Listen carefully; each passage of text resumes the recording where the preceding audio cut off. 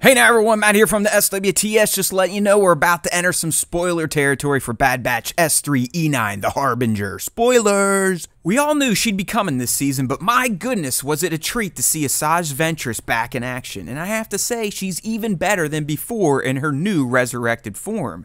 This character in her new form just oozes radness and Star Wars character excellence. She looks even cooler than before, sounds even cooler than before, and is just flat out ice cold cool. You can't deny it, especially after she reminded us of how skilled of a warrior she is while making short work out of some of the finest clones the Grand Republic has ever cooked up.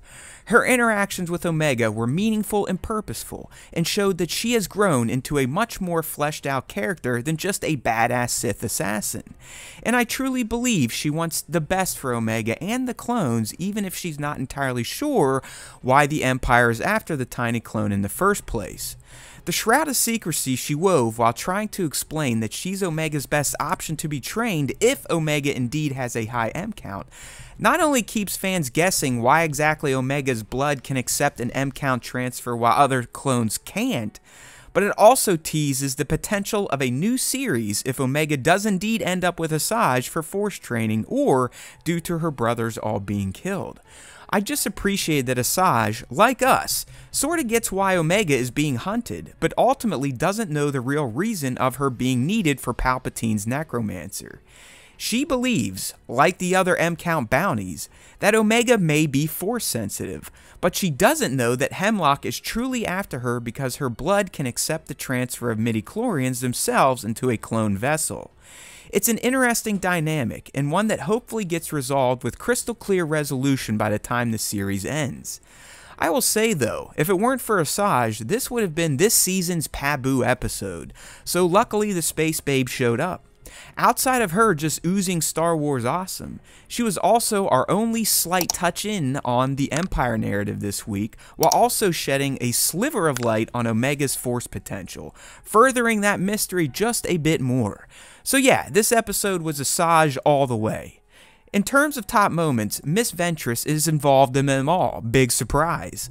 Let's start with her throwdown with Clone Force 99. I mean, she just mops the floor with them, using a bit of force karate and barely breaking a sweat.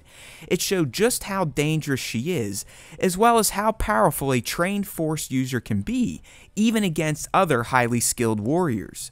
The best part may have been the end when Omega comes back all thrilled with herself to find the adults in a state of chaos with her new friend having bested her family with ease. I also found the Vrathian encounter to be a standout scene, not so much for the fight and the monster of the week aspects, but more for the fact that it highlighted how much Asajj has changed from her past days of being a Sith assassin. Rather than trying to kill the monster, she uses the Force to communicate with it and calm it. This is a 180 from who she was before, so it was a great way to remind everyone that this kick-ass looking chick also has a bit of a heart these days. Finally, the ominous end where Asajj makes it as clear as mud that Omega may or may not be a Force sensitive was a nice touch on this season's overarching thread of why exactly Omega's blood can accept midichlorians while no other clones can. While it's still not clear at all on why Omega's blood can do this in the first place, it provided some insights into her possible future and abilities. I just appreciated that Asajj left the door open on Omega being viable for force training or not, and that if she truly is, she will have to leave her bros to train with Asajj, which quite frankly could become a new series itself, or a viable way to continue both Omega and Asajj's stories moving forward. And as far as eggs and references go, this episode was pretty bleak. I guess we can highlight that Nika Futterman is back voicing Asajj, who is also back, so there's that. We did hear midichlorian for the first time instead of just M count, so you can count that one as well. And Asajj's line about having a few lives left is a nod to the fact that she died in Dark Disciple, but has now returned. And don't plan on getting that tale told in Bad Batch either, so hopefully this episode was a backdoor pilot for a new series starring the White Lady.